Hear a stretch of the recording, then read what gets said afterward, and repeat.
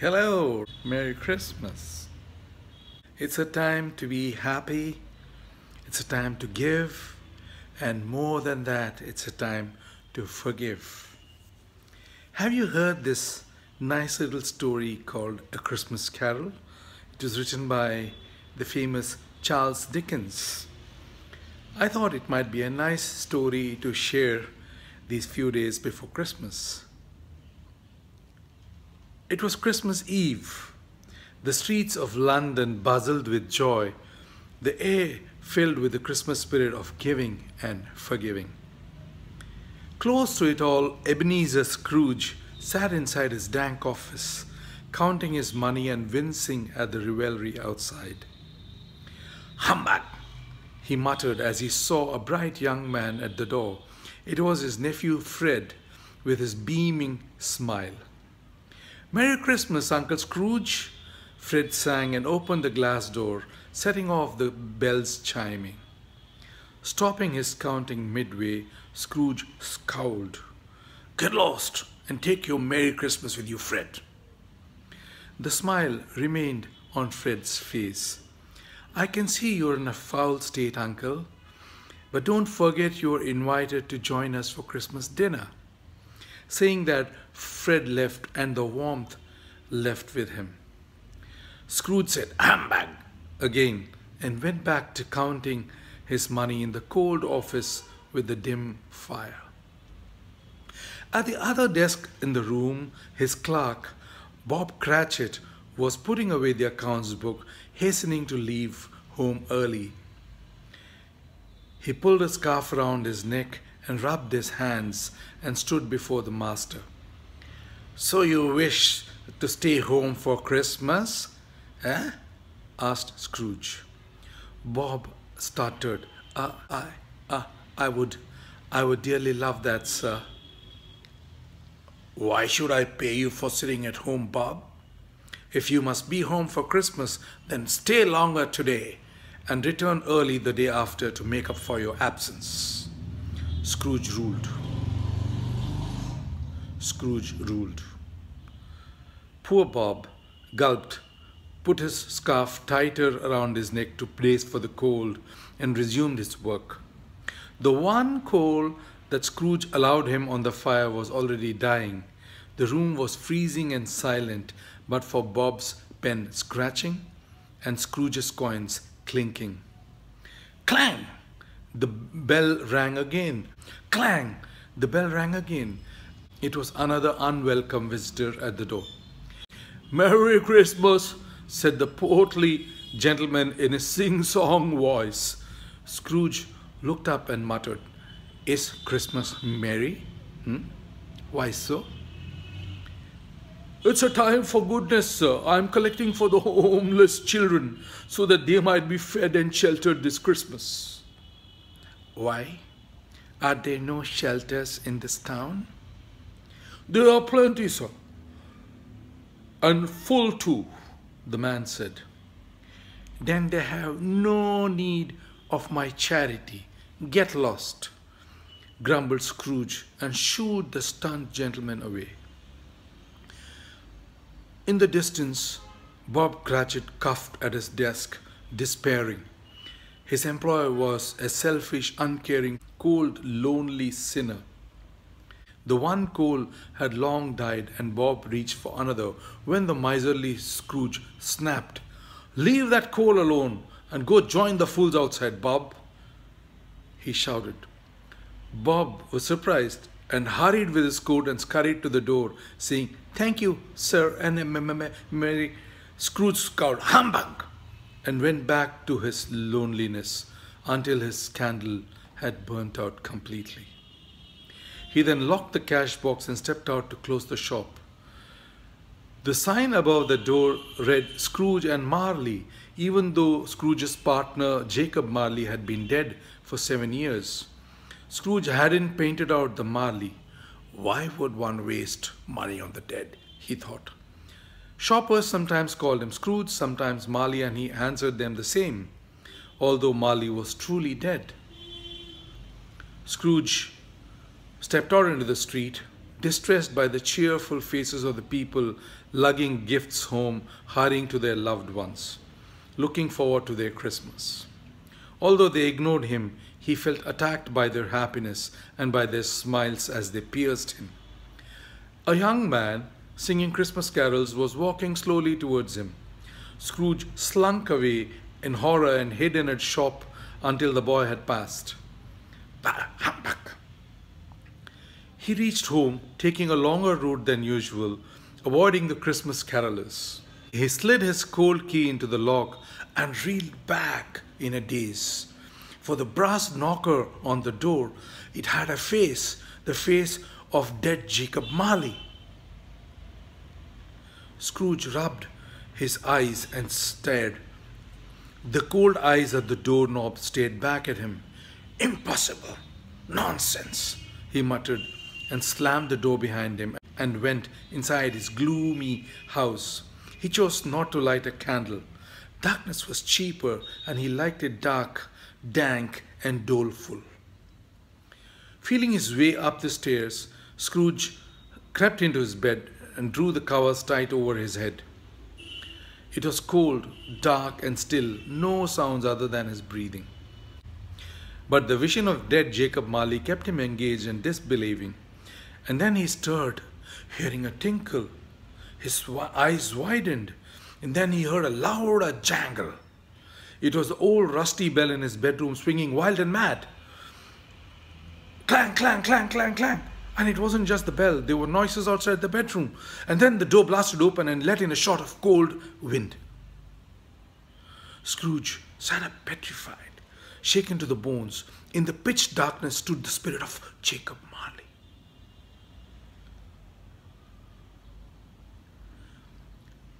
His ears were cold, his eyes cold and piercing.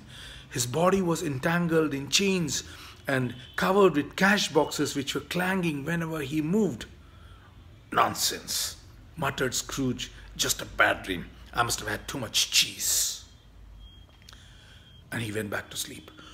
"No, Scrooge. This is real," the spirit whispered and clattered its chains. Clang, clang, clang, clang, clang, clang, clang, clang. Scrooge yelped. "See these chains?" it asked. "I see," said Scrooge. "Hear my words?" "Yes, I hear. These past 7 years, I have been sleepless, restless in sorrow. I now suffer and pay for being selfish when I was alive." The spirit spoke like a lonely, sad breeze. "Humbug! Bad dream," said Scrooge and rubbed his eyes again. "Listen! Look outside the window," the spirit said. Scrooge looked out in horror. The sky was filling up with spirits, all chained and wailing like Marley. "You still have a chance to escape this fate, Scrooge." Marley was now really close. "Expect 3 more spirits tonight." "No, please, no," begged Scrooge. "Expect them," the spirit said and vanished. Sweating, Scrooge slipped back into his bed. He was awakened by the clock chiming 1, and a bolt of lightning filled the room. Scrooge's heart thumped. He saw a small form with a boy's face, but long grey hair and the limbs of an old man. A bright fountain of light was shining over his head. "Who are you?" Scrooge asked, partly in fear. "The ghost of Christmas past," it said. "Whose past?" "Your past. I come to do you good. Come with me." It walked to the window and said to Scrooge, "Touch me." Scrooge obeyed and found himself flying out the window through the night sky, the boy beside him. They flew through London's mist over beautiful fields filled with snow. Many happy children were playing, laughing, having fun. Scrooge looked down and wondered, I grew up there, somewhere. I grew up there.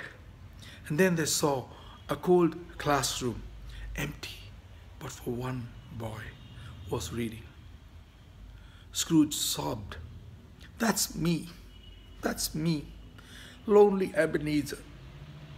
I spent Christmas all alone, with only my books and the cold. Only my books and the cold. The spirit looked at him and said, Until? Scrooge then remembered, Until my sister Fan took me home. As he said that, the boy in the classroom became older, and a girl walked in and hugged him.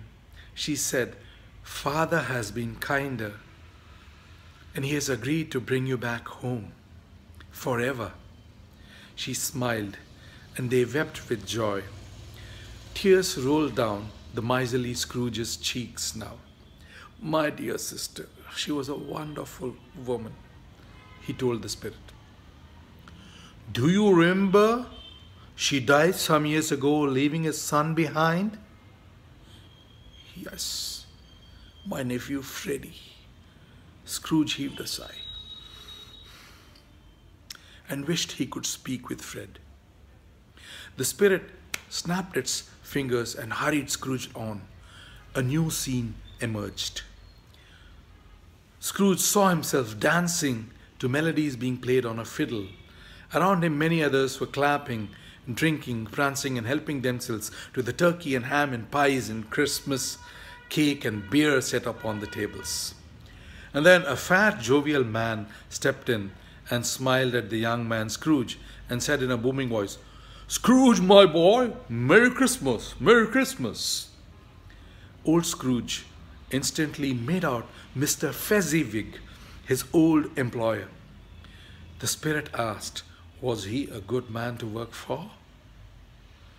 The best, said Scrooge. He had the power to make us happy or sad, and he always chose to make us happy. A generous man. He sighed, his thoughts fleeting back to Bob Cratchit. The spirit clicked its fingers again, and a new scene came into view. A pretty young lady was weeping, returning a ring to a grim-faced Scrooge sitting next to her. You are no longer the boy I loved, she said. You think only silver and gold. Your heart is now cruel, cold. The young man argued, but it's money we need for the future. No, it's love we need more than money. I'm sorry, but I can no longer marry you. She returned the engagement ring and left.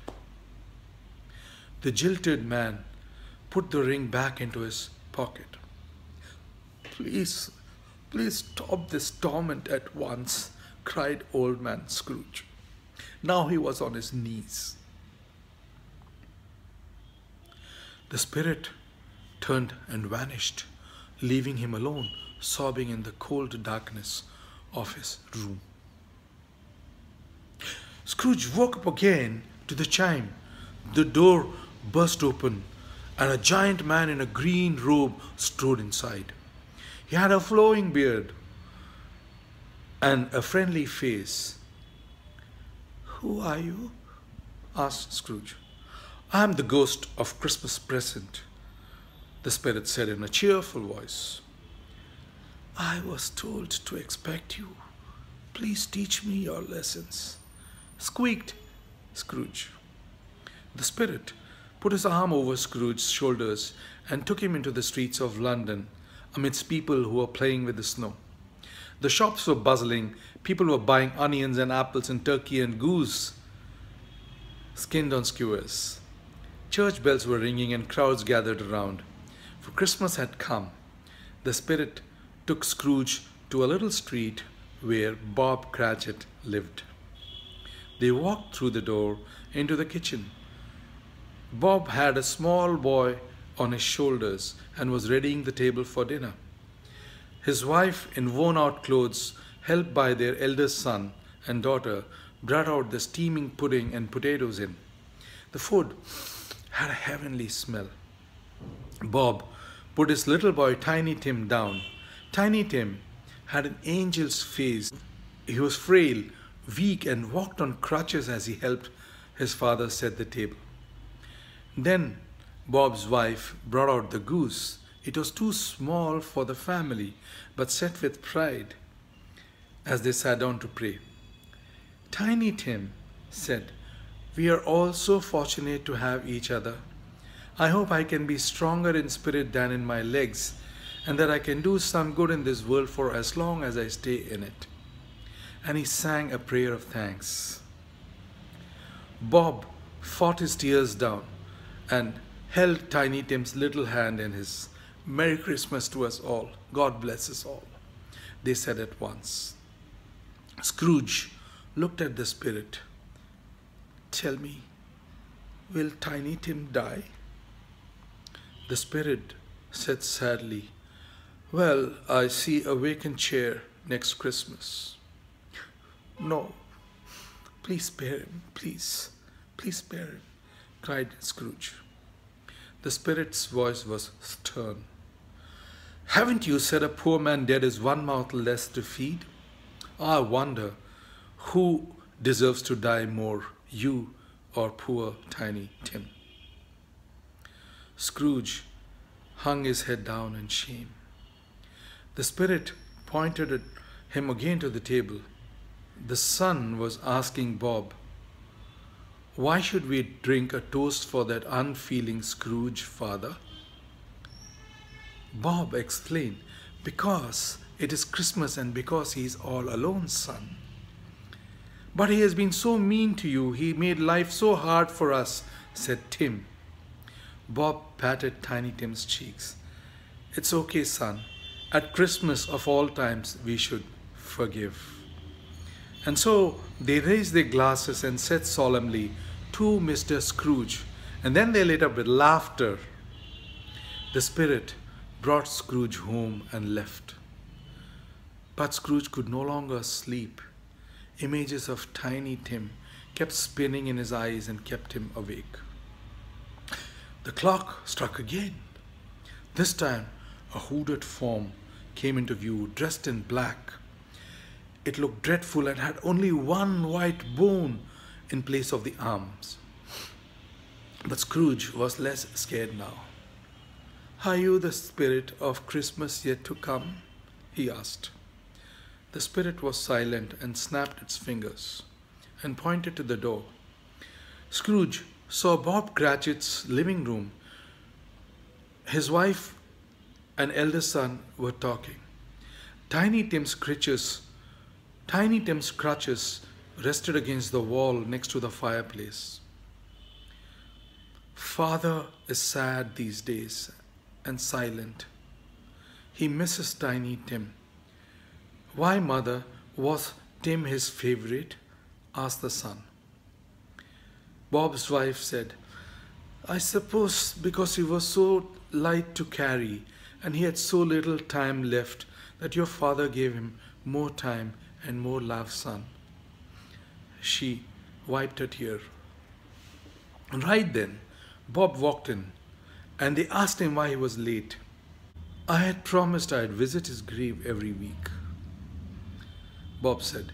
He then saw the crutch and broke down. "My dear Tim, my dear Tim." The children ran to comfort him, wrapped their arms around him and covered his face with kisses. "Children, we must never forget Tiny Tim. His generous, gentle attitude, his nature should guide us all," Bob said. "Yes, father, it will, and we shall never forget our brother Tim." Scrooge wept like a child. "Please take me away from here," he wailed. The spirit then pointed to another street where two well-dressed men were talking. I know them, said Scrooge. They do business with me, and they hold me in high regard. The two men passed Scrooge, still talking. The taller one said, well, no one's going to mourn his death. And quite a few might actually celebrate, for they won't have to repay their debts. The shorter one replied, yeah, I passed by his office this afternoon. His servants had taken away everything, even the curtains and even the blankets and the clothes on his dead body. It lay there alone, unwanted. Even the rats wouldn't sniff him. Very true. The world is happier without him, said the tall one. Scrooge looked at the spirit and asked, who are they talking about? And the spirit snapped its fingers and showed a graveyard and the newly engraved headstone. The name on it was Ebenezer Scrooge. Scrooge buckled and fell on the ground. Please say that this can change. Please say that this can change. I will honor Christmas with all my heart. Keep its spirit every day. Please don't end it like this. Please don't end it like this. Scrooge awoke next morning and saw he was alive. His clothes and blankets were still over him. His heart beat with joy and gratitude. He felt light as a feather and happy as a lark. Outside, Christmas bells were still jingling. It was a bright day. Scrooge dressed quickly and ran out, forgetting his shoes. Merry Christmas, he said to his doorknob, and stunned his neighbors. He then saw a boy and beckoned him over. Hey boy, take this money and buy the biggest turkey you can find and take it to Bob Cratchit's house and keep the change. Merry Christmas. Still in his socks, he ran about in the snow-covered streets, shouting to everyone, Merry Christmas, God bless you all. People wondered what happened to this man. Later, he went across to Bob's house and peered through the window. The giant turkey that he had sent across was ready to be served. Scrooge looked around for Tiny Tim, but couldn't find him anywhere. Until he heard a tiny squeak, and Tim's head showed up above the turkey. Scrooge barged through the door and picked up the boy and cried, Tim, my precious boy, I'm glad you're still here. I'm glad you're still here. Tim stepped back in horror. In the distance, Bob stood trembling. Surely the boss had gone mad. He grabbed hold of the carving knife and walked towards him just in case. Bob, I'm raising your salary this Christmas, Scrooge said and grinned. It took a while for Bob to accept that all was well with Mr. Scrooge. An hour later, Scrooge remembered that Fred had invited him over for dinner. He rose from the fireplace, setting down Tim, who had sat beside him all along. Kissing the Cratchits on the cheeks, he trod off in his stocking feet, shouting Merry Christmas to everyone he came across on the roads. And he never felt cold that evening, even though it was freezing and snowing. Merry Christmas, and God bless you.